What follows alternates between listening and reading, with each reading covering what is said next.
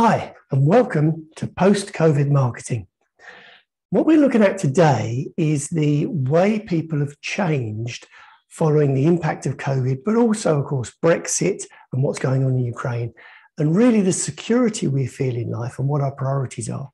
Because either directly, if you're business to consumer, or indirectly, if you're business to business, your target market will be thinking differently. And what is it you could be thinking about as to how you could address those new ways of thinking in your marketing material? So that's what we're going to be covering today. I'm David Betts, business coach based in Colchester and Essex, covering Essex and Suffolk. And I invite you to follow me on these YouTube channels as you don't then miss future topics. So where do we start? Let's look at the basics. And we look at the traditional way we've always thought of marketing. You have your marketing materials, and what you then do is you generate the need, you create the understanding, the education, whatever, in your potential buyer, and then the prospect goes ahead and purchases. So in effect, this is the problem you're solving. This is working out how to get the prospect to realize your product can be of benefit to them and of value to them. So this is where we're working.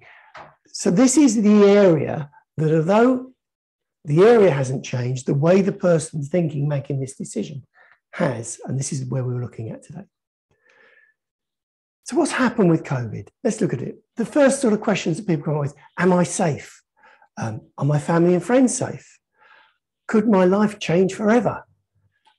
What am I working to achieve? That's a core one. What's their purpose? And what is actually important to me? So really what's happening is that we've had a big shake-up in life. We're less stable, less secure, and we're coming back to say, well, actually, what am I spending my time working towards? What does my future look like? What's my priorities? So this is all being thrown up in the air, in the minds of your prospective market. The feelings this generates: fear of the unknown, worry. You know, if you're worrying, you're thinking about what's going on, actually, what's important, what could happen next. Insecurity, loneliness. You look at all the COVID isolation, that's a big impact really, because you lose your close circle of friends. You may be in touch with them, but you haven't got that personal contact. Loss of that contact, loss of communication, loss of closeness with others, and actually quite possibly loss of purpose. If your aim was to, buy the next toy to show off to your friends, and now your friends aren't seeing what you've got in any case, actually your purpose is gone. So what are you going to do now instead? What could be important to you? And these sort of things are going through people's minds. So let's come back to work realities. Come back to work. Everybody's trying to restart businesses, going through all the hurdles there. Lots of people are in work overload because they've got backlogs of things to do, things to get working again, lack of time, unfamiliar working arrangements. If they're working split between home and work, equipment that they're now trying to synchronize between face-to-face and working remotely. You've got all that sort of things to work with, which is extra workload on the people. Remote working, as I've said, feelings of isolation. All these things are having an impact on you. What it can create is this whole thing of lack of focus in, whereas somebody might have been totally focused on what they're going to buy, now they're distracted. And that's what's creating another issue to deal with, to get that through that fog that's being created here. And we can look back at Maslow's hierarchy of needs, because if we look at these from fundamentals, physiological needs is about the things around you. So have you got somewhere to live? Can you afford to pay the rent? Can you afford to feed the family? These psychological things, you look at what's happening with food prices, with everything going up. Actually, you could say that's a big question mark come over that for people at the lower end of the financial capability. They are more at risk and they're going to have concerns in that area. So what about safety? And of course, safety, if you think of things, let's take the things like COVID. Well, how's it going to affect me? That looks like we've gone through the worst of that now. So, hopefully winter will be okay. But actually, how safe am I? Look at what's going on in Ukraine. How safe are we in the UK with what Putin's doing in Ukraine? Big question mark there. Belonging, big one here. If you've been used to working in the good old days in an office environment with lots of people around you, and now you've just spent a year or 18 months isolated in a room, if you live by yourself especially, that belonging is going to be really fragile.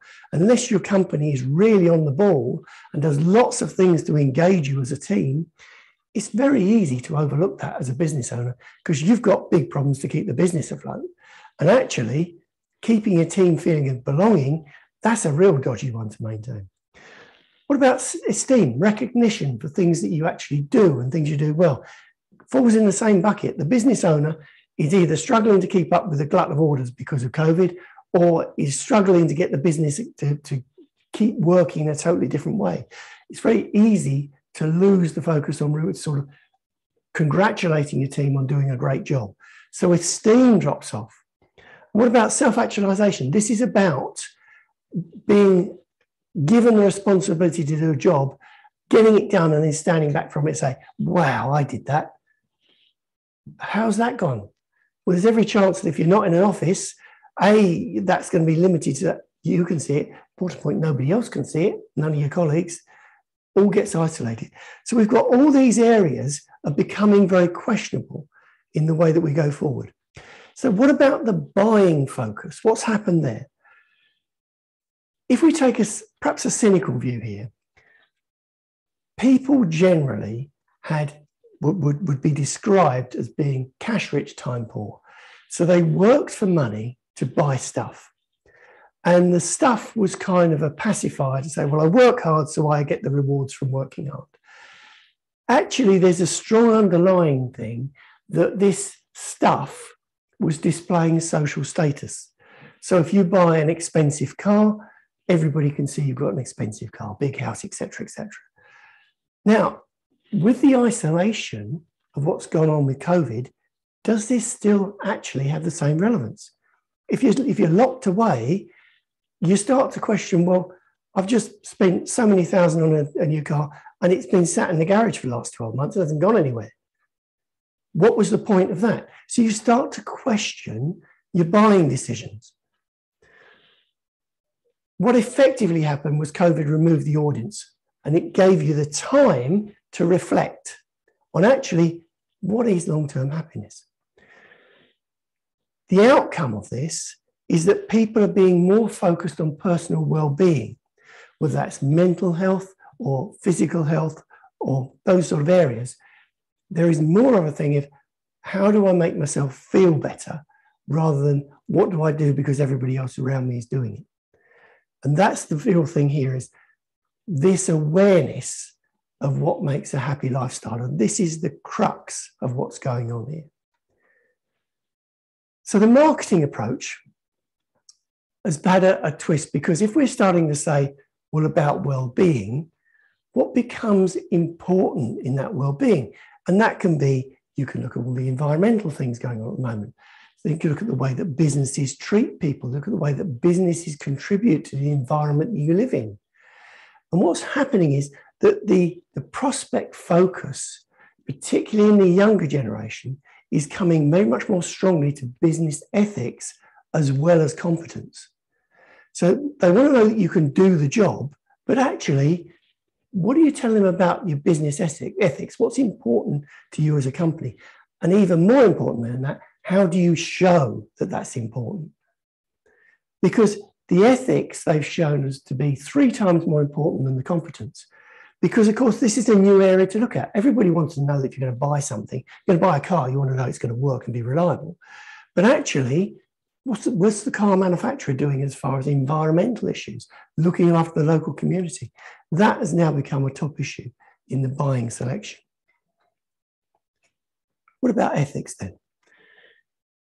Brand responsiveness. So this means that within your company brand, how do you respond to things? Do you have the ability to respond to a query from your prospect buyer, dedicated answers, not just blasé statements. So can you give an autonomy in what you respond to them personally? Have you showing competence and relatedness to what their concern is? That's starting to be seen as a key issue about brand, how you behave in that way. What about self-congruency? If you're congruent, is it realistic and believable to people that you're doing that? Or is it just a facade? Century brand experience. Now, this reflects the fact that buying is an emotional thing.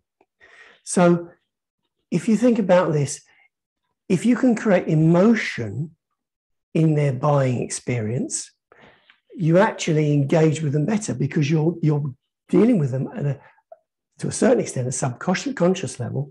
You're engaging with them. And there's different things. You could think of things like Red Bull. They've got an excitement side. They've got adventure sports, extreme activities. That would be engaging with their emotion, with their senses. But if you're a coffee shop, the aromas you get in the coffee shop would be a sensory thing, another obvious thing. The food and drink industry would be around those ages.